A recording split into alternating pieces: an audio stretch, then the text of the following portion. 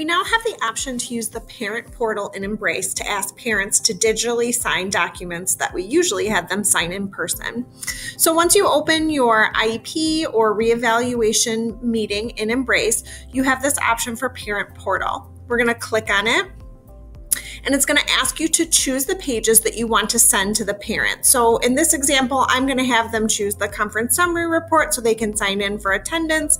I'm going to do the conference recommendations because I'm going to ask them to sign that at the end of the meeting. And I'm going to do an excusal of an IEP team member because we have somebody who's not here today.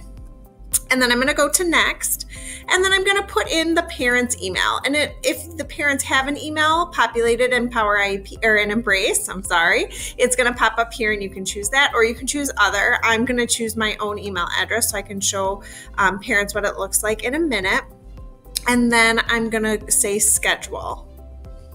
And it's going to send this out. Once parents open the portal through their email, you're going to have to give them this code. So you're going to want to make sure you have it to cut and paste and either drop in the chat of your meeting or send them in an email. So I'm going to copy mine here. Oops. And that's it. That's all you have to do to send that to parents.